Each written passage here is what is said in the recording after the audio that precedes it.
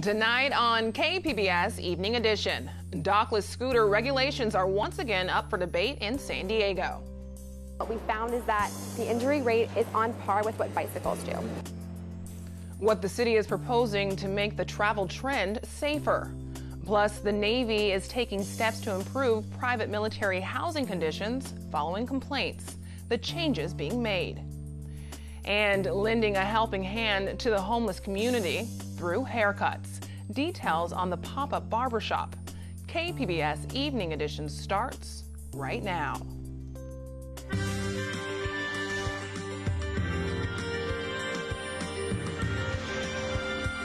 Good evening. It's Tuesday, April 23rd. Thanks for joining us. I'm mONET. After multiple accidents, the San Diego City Council discusses regulations for dockless scooters and bikes once again. KPBS Metro reporter Andrew Bowen says the goal is to increase safety.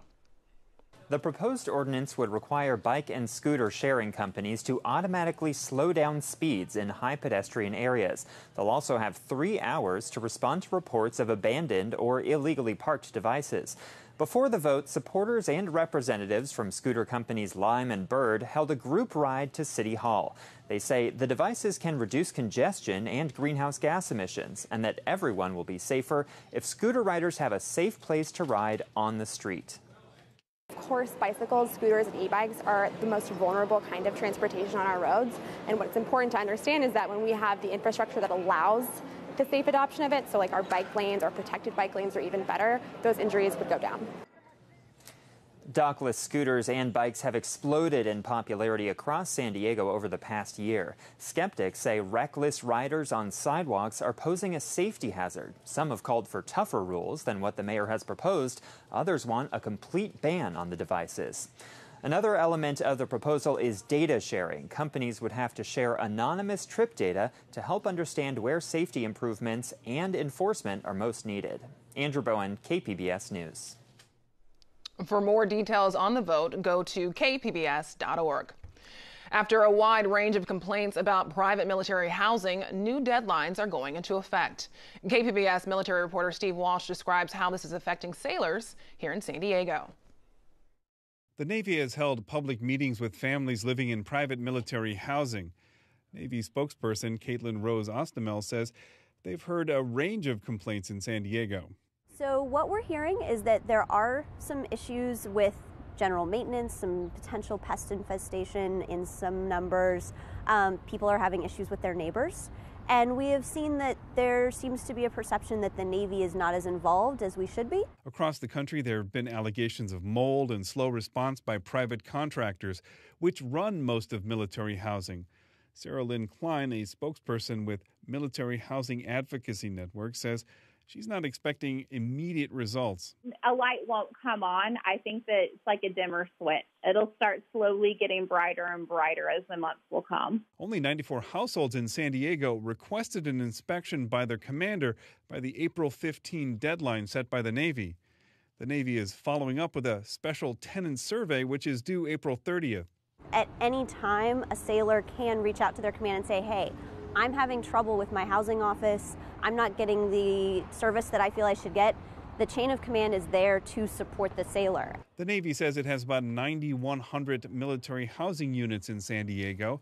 The vast majority are in the community outside of one of the area's Navy bases, which makes the situation more complicated for tenants who are used to living on base. Steve Walsh, KPBS News. The Navy says the results of the survey and the inspections will be part of a national report on the state of military housing. Congressman Duncan Hunter challenged Democrats to move on after the release of the Mueller report. There was no obstruction. There was no collusion. That was the outcome. It's time to move on. And I think it's time for Democrats to start doing something instead of trying to impeach the president. It's time for them to get something done. If it's the Green New Deal, then let's see them work on that. If it's something else, let's see them start working on getting stuff done for the country, not just trying to impeach the president. That's now been cleared by a 2-year-long investigation. But Congressman, the one thing that this Mueller report did not do, it did not exonerate the president. Yes, it did. Yeah, I would disagree with you. Yes, it did. It's over. Let it die. It's over. I know the media hates it to be over, but it's over. Sorry, media. Hunter joined the San Diego delegation for a congressional luncheon today. Some Democrats in Congress are trying to get a hold of a full unredacted report. They also want Attorney General William Barr and Special Counsel Robert Mueller to testify before Congress. SDSU offers meningitis vaccinations following another confirmed case on campus. Last week, the university confirmed a student was diagnosed with the infection. County health officials declared a meningitis outbreak at SDSU in October of 2018. However, it's unknown whether this case is connected to that outbreak. Bacterial meningitis is rare but can be deadly. Symptoms include rashes, stiff neck, and fever. Today, the pop-up vaccination clinic was open on campus for all students. It's been a few cases within the fraternities at SDSU, but I feel like it's not super outbreak yet. I'm getting it just to be safe because I do a lot of volunteering and I don't like to take risks. I just got it for the better. University and county health officials urge all undergraduate students 23 years old or younger to get vaccinated. Talks to impose stronger rules on plastic bags, containers, and other utensils in Imperial Beach. The City Council will discuss the idea during a meeting on May 1st. The proposal is supported by Mayor Serge Dedina. He says the current rules are not effective when it comes to reducing pollution. Many large retailers now sell thicker, reusable plastic bags to comply with state law. Father Joe's is opening a barber shop. KPBS reporter Matt Hoffman says the haircuts from one of the region's largest providers of homeless services are uniquely free. The shop is called Village Clips and is located inside Father Joe's main campus downtown. Inside, they can do 2 haircuts at a time. Backers of the project say this will help people restore their dignity and self-esteem. If you're well groomed, you feel good about yourself. And then also as you go out on interviews, you look better as well. So it's important. Stephen Neal says he's been living on the streets for the last 6 months. It means a lot to be able to get cleaned up and be presentable. He heard about the free haircuts from a friend and jumped at the opportunity. Make you feel more human again, you know? Make you feel a lot better, and especially about yourself and everything else. You don't want to go around, embarrassed to talk to people because you look bad. Neal says he's in the process of looking for a job. Try to go speak with a few people about some work. Then you can get a job, then you can work on getting something else, a place off the street. So just about a half an inch, right? Father Joe's Villages plans to have the barbershop open 7 days a week. In the morning for a couple of hours every day and during the afternoon on weekdays. The haircuts are done by volunteers like Anna Creasy, who owns Anna's Hair Design in Kearny Mesa. Now you can apply for modeling. Funding for the shop came from a private donor as well as some grant money from the city of San Diego. Right there? Okay, perfect. The haircuts aren't just for people who stay in Father Joe's housing complex. The shop is open for all people who are homeless. They don't have to reside with us. They can just be on the street and they can come in and get a haircut as well as a shower as well. Would you like me to braid it afterwards? Matt Hoffman, KPBS News. The barbershop is staffed by volunteers, but Father Joe says it will need a lot of stylists to keep it open 7 days a week. A new bill will give domestic violence victims more time to come forward. The measure would extend the statute of limitations for domestic violence crimes from 3 to 20 years if certain criteria are met. Under the bill, officials must obtain sufficient evidence or 3 or more victims must come forward. Lawmakers say this measure will give victims a chance to report the claims when they're ready. Current law is flawed and is only meant to protect our abusers. Let's not make the statute of limitation one more hurdle that an already broken, traumatized victim has to jump. The bill will also include new training techniques for peace officers on handling incidents of domestic violence. Sales of electric cars in California topped $2 million for the 4th straight year. That's according to the California New Car Dealer Association. From the KPBS Climate Change Desk, KPBS Roundtable host Mark Sauer takes a closer look at the reality of electric cars in the Golden State. Joining me is Brett Williams, Senior Principal Advisor for Transportation at the Center for Sustainable Energy. Welcome, Brett. Thank you. We'll start with these encouraging numbers on electric vehicles. What do they tell you? What do they mean to you? Well, I think it is an exciting time for the electric car. There are 1.2 million electric vehicles in the United States. A lot of people perhaps don't know that. Even in San Diego County, there's over 30,000 electric vehicles, which is more than 5 or 6 states in the country. A big news story of last year was the Tesla Model 3, which was the 6th best-selling electric vehicle. Well, actually, it's the 6th best-selling car, not just clean car, and it helped really bring Tesla closer to the mainstream market. And the last thing I'd say, really the less sexy but equally important story behind the Model 3 was the mainstreaming of the electric car. There are now over 40 options from all major automakers, and those include not just small cars, but large cars, crossover SUVs, a minivan, and of course, some of the fastest cars ever made. So it's a pretty exciting time. And the automakers are talking about bringing out even more lines as we move forward. Trucks is an area, small trucks perhaps. That's right. And trucks is a little bit of a challenge with the towing optimization problem, but they're working on it hard. They know that will open up a whole new segment of the consumer market as well. Right. As a former small truck owner, I wish they'd just get a small truck and didn't worry about the towing, so I just throw the golf clubs and the plywood in the back and the bikes. Right, and there are a couple of companies that are taking a Tesla-like approach. Rivian's coming out with an all-electric luxury performance pickup truck in the next couple of years, and so we'll see some glimmers of that soon. So a lot more to look forward to. Now, speaking of the vehicles themselves, a big push is, a big promotion for the sales of them is the range is so much better than it used to be just a few years ago. That's right. We really have kind of turned a corner in the electric vehicle market with this new product class, which is the long-range battery electric vehicle. You always had the plug-in hybrid electric vehicle, so you didn't have to worry about electric range if you didn't want to, but now those battery electric cars are fully capable, and they typically drive over 200 miles per charge, and for most people who drive on average 30 miles per day, that's more than enough just to plug into an outlet at home and you're good to go the next day.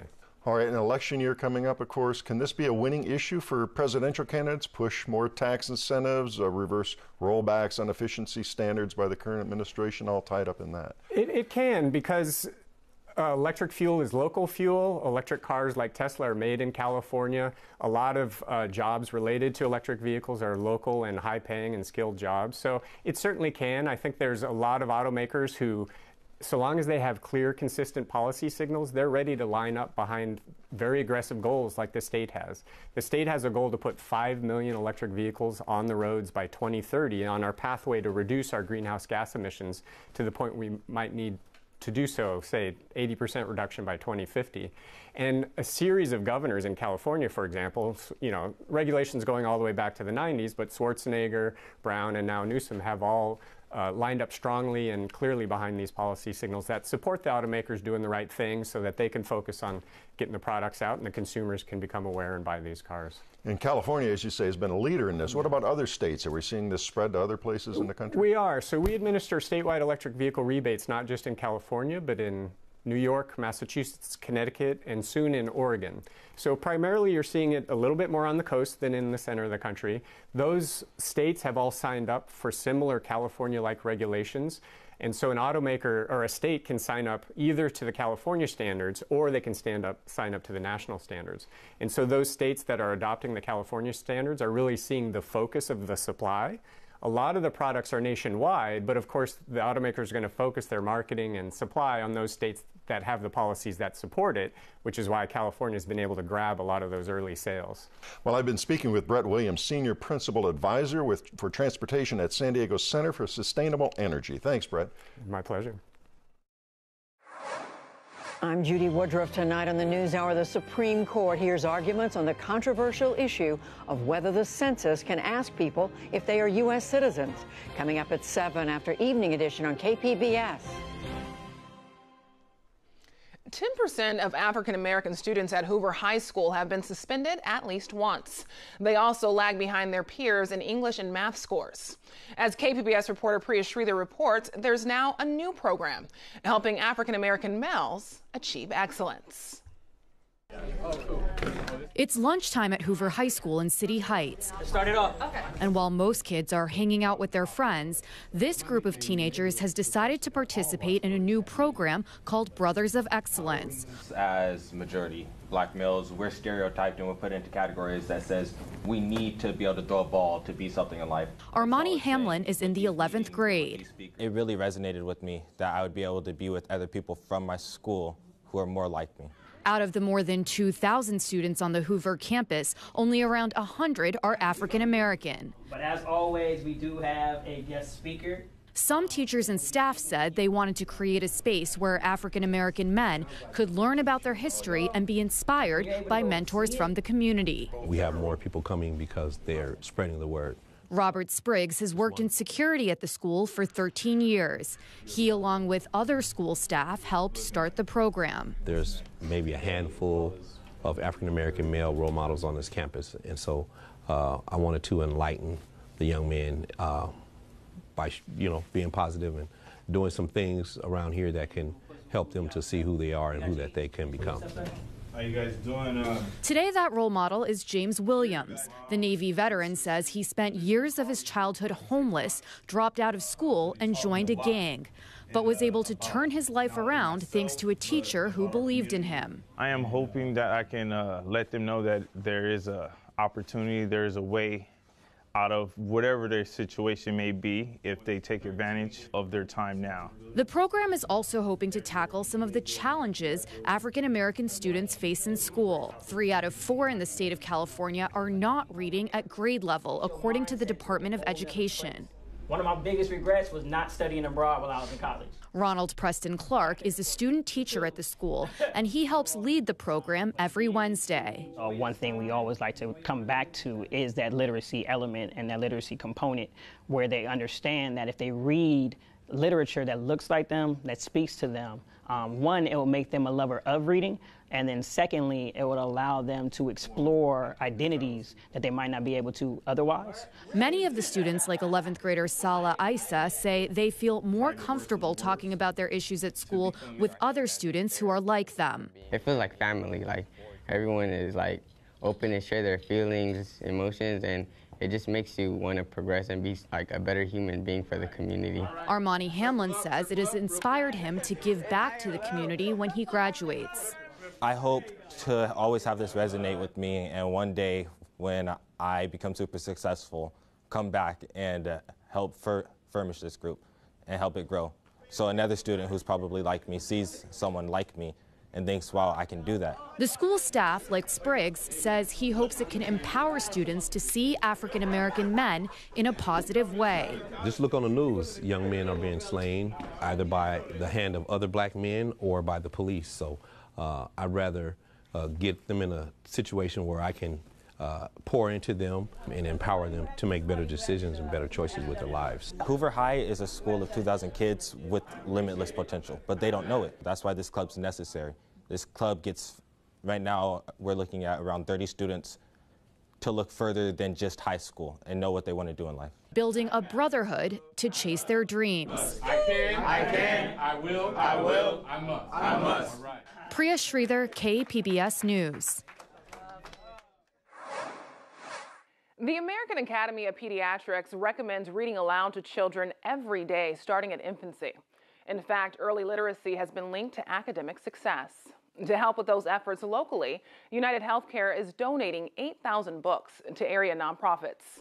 And here to tell us more about the donations is Monique Knight with United Healthcare. Welcome. Thank you. So can you tell me, how would this program fit into United Healthcare's overall mission? Sure. Well, our mission is really to help people live healthier lives. And we know that a lot goes into healthcare and keeping a healthy lifestyle other than just getting to the doctor. There are a lot of social factors that affect one's overall health and well-being, and literacy is one of those social issues. So today was an exciting day today. Thank you for coming in and making time for us. Can you tell us a little bit more about what happened today? Absolutely. So United Healthcare has donated 24 reading stations and 8,000 books to nonprofit organizations and healthcare organizations that serve the low-income population. And this is really just part of our effort to promote literacy and early reading amongst the low-income population. And can you tell us more about the organizations actually receiving these donations? So it's Vista Community Clinic in Vista and Oceanside, and then the other is Episcopal Community Services and their Head Start program. So ECS, Episcopal Community Services, they essentially run a Head Start program for kids ages 3 to 5 years old that come from low-income backgrounds.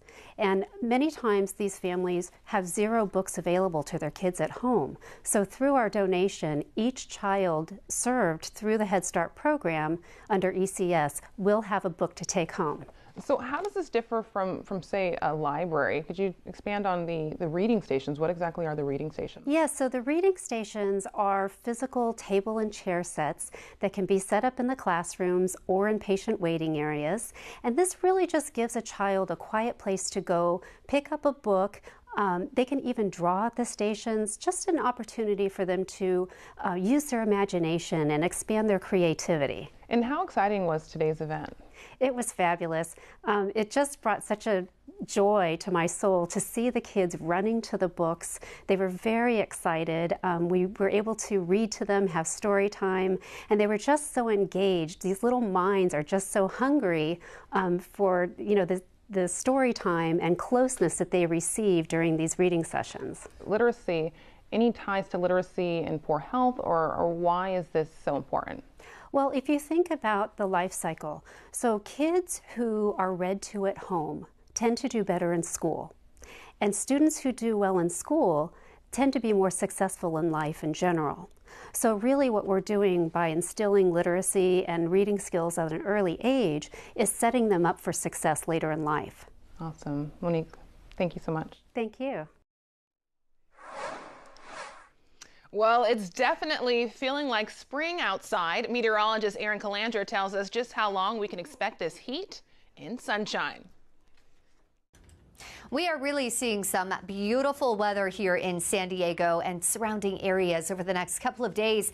Here is our satellite and radar. There is nothing going on. We are going to be under a very dry pattern here, and that's the case for much of California, getting a nice break. Now, we still have that onshore flow, so right along the coast, we still have those clouds in the morning breaking up for sunshine by the afternoon. So for tonight, we'll be at 60 degrees in the metro, increasing clouds, and again, they'll be lingering in those morning time hours. Oceanside at 53, Ramona 47 degrees for the low, Chula Vista at 56, and Borrego Springs in those mid-60s. And for tomorrow, unseasonably warm. It's going to be pretty warm, dry. We're talking in the deserts, like Palm Springs, for example, in the hundreds already. And right along the coast, of course, with that influence from the Pacific, we stay much more comfortable. Temperatures are going to be mostly in the 70s. Oceanside at 72, San Diego also at 72 degrees, a bit warmer in the interior areas. Ramona 83 and El Cajon 85 degrees. Mount Laguna looking good, very pleasant. 70 degrees with sunshine, but check out Borrego Springs. We are flirting with 100 degrees. So for this week, expect to see nothing but pleasant conditions. Here we are, Big Ridge. That means we're going to stay dry and warm. Nothing really happening around here. For the coast, we're in the 70s. We do get just a little bit cooler by Sunday at 68 degrees. Now, at this point, there is a chance we could see a shower popping up Sunday night into Monday, but that's pretty far away, so we'll keep you posted on that one. Inland, it's going to remain dry and sunny, getting a little bit cooler and more pleasant for the weekend in those upper 70s. And in the deserts, boy, it is just steamy. We're talking close to 100 degrees much of this week, but by the weekend, we get a break in those upper 80s. And in the mountains, expect to see our temperatures in the 70s and upper 60s, looking pretty pleasant. For KPBS News, I'm Erin Calandra. Back to you. Now for a recap of tonight's top stories. After a wide range of complaints about private military housing, a new protocol is going into effect. Residents complained about pest infestations, maintenance problems, and issues with their neighbors. The Navy has now set deadlines to respond.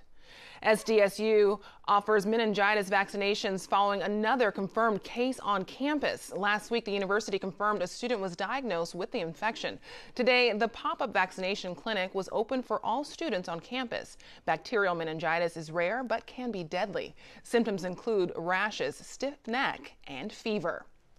A new bill will give domestic abuse victims more time to come forward. The measure would extend the statute of limitations for domestic violence crimes from 3 to 20 years.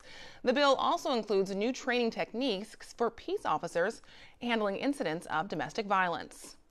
Now here's a look at what we're working on for tomorrow in the KPBS newsroom. On Morning Edition, a UC San Diego eye doctor is under the microscope following an investigation into his practices.